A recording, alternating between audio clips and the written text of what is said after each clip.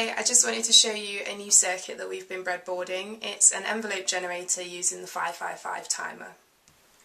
Our circuit's got two 555 timers. The first 555 timer is our envelope generator. It's controlling the brightness of this LED here and also an LED that's in this heat shrink. This LED in the heat shrink is shining into a light dependent resistor, and that LDR is controlling the amplitude of our second 555 timer, which is our audio oscillator. So when we press the trigger switch, or the button, that's basically controlling the brightness of the LED, which in turn is changing the resistance of the LDR, which is changing the volume of the audio oscillator. And what I've also got on the circuit are these two potentiometers. This potentiometer I'm using to control the length of the attack and release of the envelope itself, and then this other potentiometer I'm using to control the pitch of our audio oscillator. So I'll just give you a quick demonstration.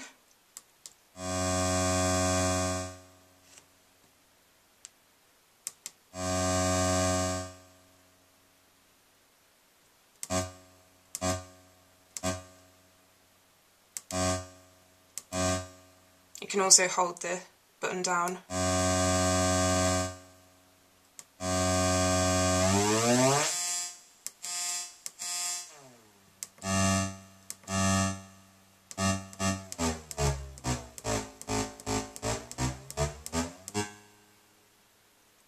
I quite like these high ones.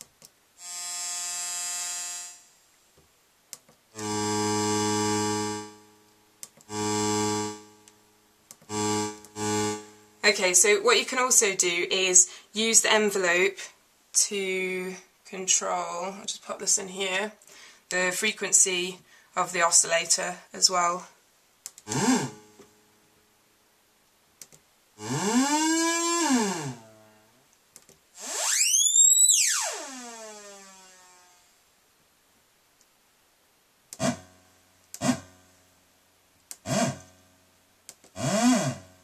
How we've been able to generate this envelope is by using pin 6 on this 555 chip here, and that's the threshold pin, and I'm just going to turn on the oscilloscope and then I'll be able to show you what that waveform looks like.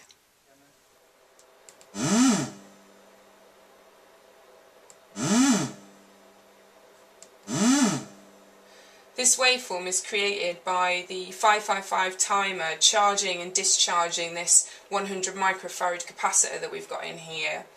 And if you look at the waveform, you can actually see that happening. If I get it in the right place. So that's the charge and the discharge. And it kind of looks like a shark's fin.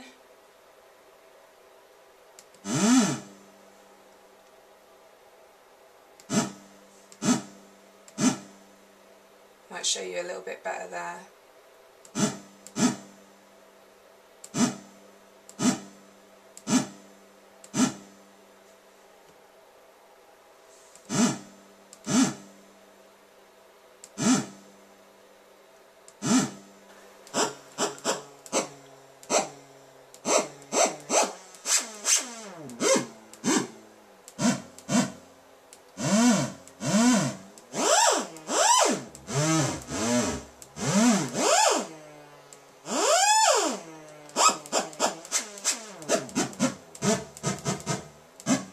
What we're going to do now is solder this circuit onto a circuit board, build it into an enclosure, and in the meantime, if you fancy having a go yourself, you can head on over to our website, which is sonodrome.co.uk, and you can grab the schematics from there.